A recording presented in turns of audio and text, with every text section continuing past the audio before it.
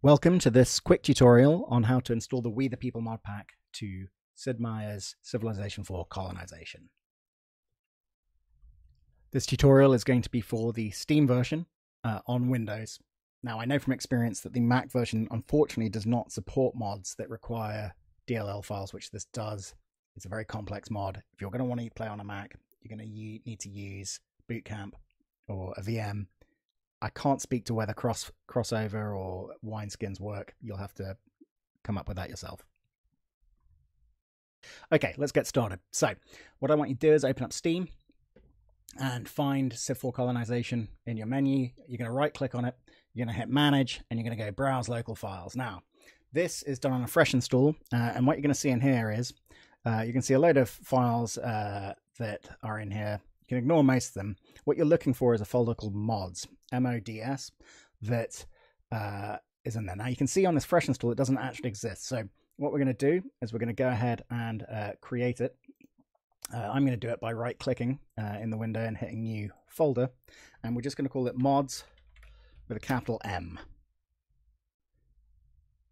One further thing I should say is that if your mods folder already exists, i.e. you've already installed some mods, you might want to delete the old version of We the People. A lot of the features are very new and you're going to want to start a fresh save. It's not going to be save compatible. So let's do that if you've got it. If not, then create the folder and let's move on to the next step. The next thing we're going to want to do, go to a search engine. Google is the one I'm using here. There are others available. Go there, type in Civ Fanatics. We the People, if I can type it. This first one here, Civ Fanatics forum, that's what you want. Go there, We the People. It's going to take you straight into the sub forum, and the post that you're going to want is this pinned one at the top, Mod Overview. We're going to click on that. In here you can read about some of the features and some of the plans. But for the moment, for this video, we are going to go down to this bit where it says where to download releases. Going to click the link to the GitHub release page. Here you're going to see the most recent version. You can see that 2.8 was released 18 days ago as I record this video. It's got a list of the new features. You can have a look through there yourselves. And at the bottom of the post, you're going to find the assets. What I suggest, unless you're familiar with RAR format, is to download the .zip version. You can see that the sizes are slightly different because RAR is a slightly better compression. But most operating systems have inbuilt .zip support. So we're just going to grab that for now. You're going to wait for it to download, and then you're going to move on to the next step. So now that we have the mod pack downloaded, what we're going to want to do is navigate to where it downloaded to. In this case, it's on my desktop, but it might well be in your downloads folder. What I'm going to do, because as you can see here, and if you've forgotten, you can right click in Steam and go to Browse Local Files to open up where you're going to need to put this. What I like to do is to move my download into the mods folder, because as you can see here from this file path, it's a little bit weird and sometimes you run into hidden files on Windows and it's not easy to find. So now that We the People is in here, what we're going to do is we're going to right click on it. I'm using WinRAR here, so it has this option. Your operating system might just present it as a folder already, and we're going to hit extract here. And if you did download the .rar version, WinRAR, which is a app that you can download that handles the RAR format, it does allow a free usage. There's a donation, I think, that you can give, but that's what I'm using here.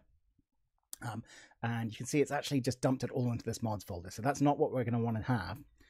In here, we're going to want to create a new folder, and we're going to call it WTP, or We the People, and we'll call it 2.8 just so that I can keep track of it.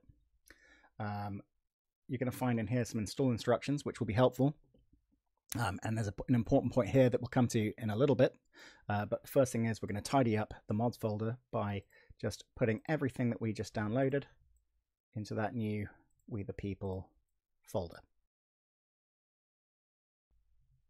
So the next stage is we need, as you can look in the install instructions here, which is this file here, we need to choose whether we're going to use one city plot or two city plot option. Now, the difference between these two is whether your cities reach more than one tile radius out. I play with two plot, which I think is how the mod is designed. One plot will make it so your cities are a lot smaller, and it's much more like the original Colonization. For the purposes of this video, we're going to do 2plot. Now, going into the mods folder, We the People, the new folder we just created. And again, if you've forgotten how to get here, you can right-click on Civ Col in Steam and go browse local files, and then double-click the mods folder. We are going to go into the 2-city plot file. We are going to right-click on this DLL file that's appeared. We're going to hit copy, go back up, and we are going to paste it into this assets directory.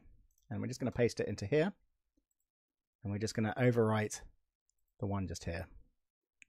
Now, it should be noted that if you switch between 1 and 2 city plots, they are not compatible. So they're not save game compatible. You will have to manually switch them each time that you want to change between the two different game options, which is why it's probably worth keeping these two folders in here and copying these files rather than just cutting them, so that you can always change between them. Right, we're almost there. So what you're going to want to do now is launch Civ 4 Colonization, and it will load into the traditional screen.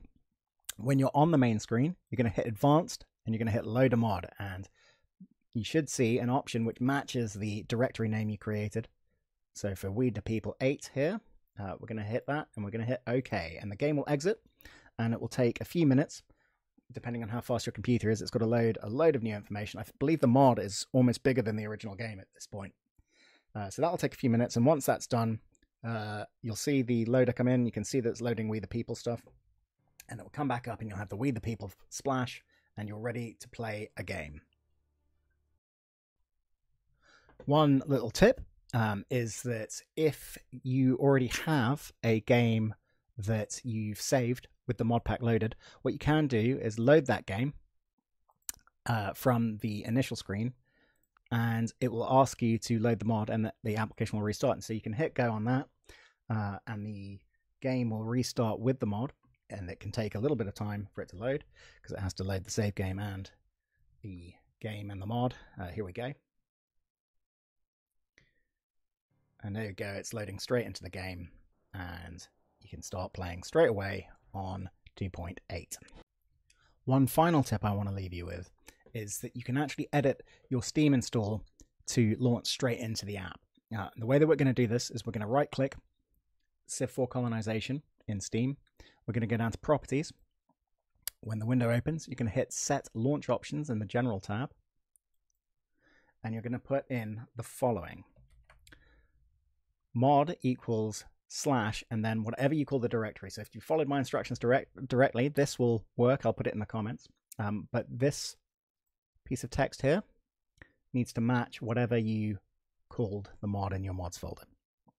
And then once we've done that, you hit OK, hit close, and when you hit play, the game should, as if by magic,